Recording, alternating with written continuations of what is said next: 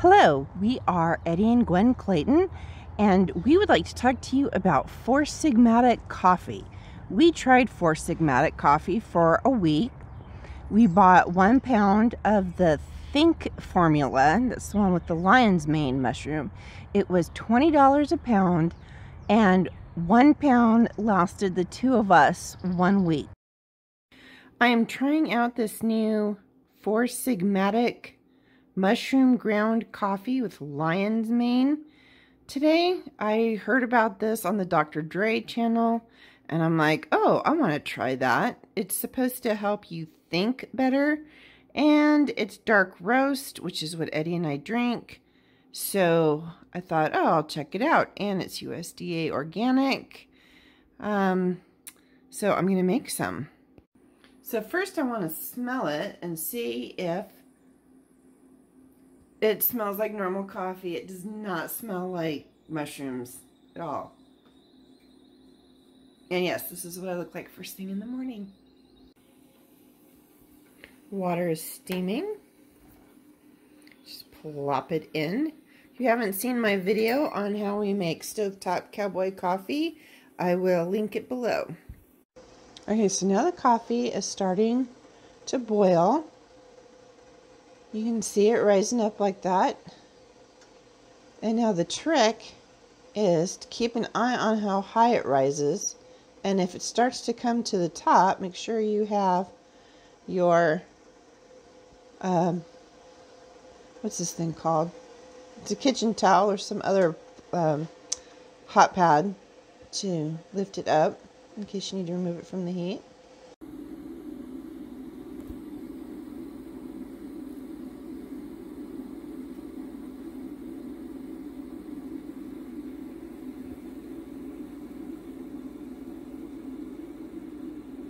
See where the coffee sticks to the can, so I just take my a thin spatula. I have other spatulas, but they're too thick. Gotta take a thin one and scrape down the edges. 4 minutes on the clock.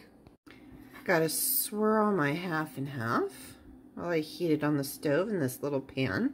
Got this pan in Amador City, California. It's really cute. While the coffee is boiling, I am going to put honey in Eddie's coffee. We just discovered this Be Great local raw honey. This is our first time using it. I'm going to open it today and see how it goes. We try to get local honey because it's good for your immune system, and that's why he puts it in his coffee and his tea. And I just like raw sugar, so I use raw organic sugar in my coffee. I'm going to pour some cold water into the top. That makes all of the grinds fall to the bottom.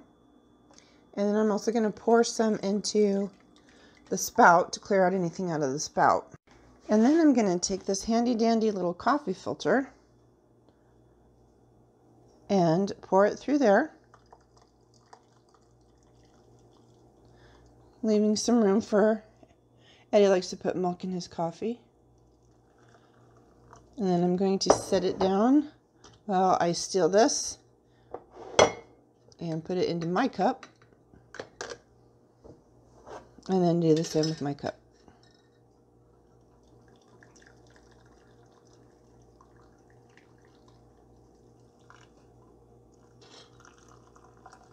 And then I add my half and half for me and coffee for him, and that is your stovetop cowboy coffee.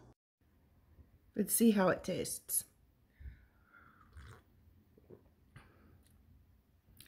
It tastes like coffee. It's not as good as our Pete's French Roast, which we normally drink, but it's drinkable. It's totally enjoyable. This is 20 bucks a pound, so it really better work with the think factor, but we'll see. I will keep you posted. It is a sad day in the Clayton house this morning. I am using the very last of my Four Sigmatic mushroom ground coffee with lion's mane, also known as Think. I'm using the very last of our first bag, and it's going into my stovetop campfire coffee maker.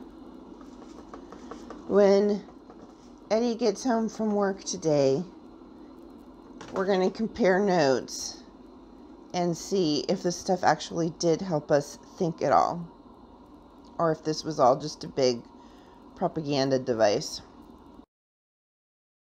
So Eddie, tell me, what did you think about the flavor of the mushroom coffee? Did it taste like mushrooms? It did not taste like mushrooms at all. In fact, I really couldn't even tell the difference between drinking the Pete's coffee or the Sigmatic coffee. Because it was a dark roast. Now, do you like dark roast coffee? I do like dark roast coffees. Okay. And did you feel any difference? Like, did you notice at work, were you able to think more clearly, have less brain fog, any kind of mental acumen improvement? I'm not really sure because I wasn't analyzing or paying attention to see if it was better, but you really don't even know that there's mushrooms in there when you drink it. But I don't know. I didn't really. You weren't thinking about it. No, I wasn't paying attention to it. I noticed that I had trouble sleeping.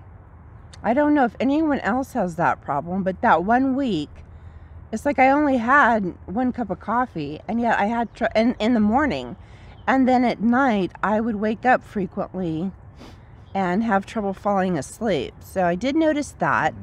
I enjoyed the flavor a lot. It has a very nice dark roast, smooth flavor profile. I didn't taste any mushroom. But I do think that I got a lot done that week, a lot more than usual. So I did notice a little more clarity and less brain fog. So I would buy it again. My only hesitation is that it was $20 a pound. You can get it for $18.99 at the Fort Wayne Co-op. I think it's called Three Rivers Co-op, but whatever it is. So, but for $18.99, I'm not really sure it was worth it, but I'd be willing to try it again. What about you, Eddie? Would you be willing to try it again? I agree. I would drink it again. It had a good flavor. And if you like coffee, then if you like dark roast coffees, then I think that you would like this coffee. I would try it sometime when either one of us are really struggling with brain fog, which both of us do. I'm a cancer survivor, so I have a lot of chemo brain fog, and to be honest with you, I had brain fog before the chemo. And Eddie's a disabled veteran, so he struggles with brain fog too frequently. So I think next time when we're having obvious brain fog issues, I would run down to the co-op and buy another pound and see if that helps. But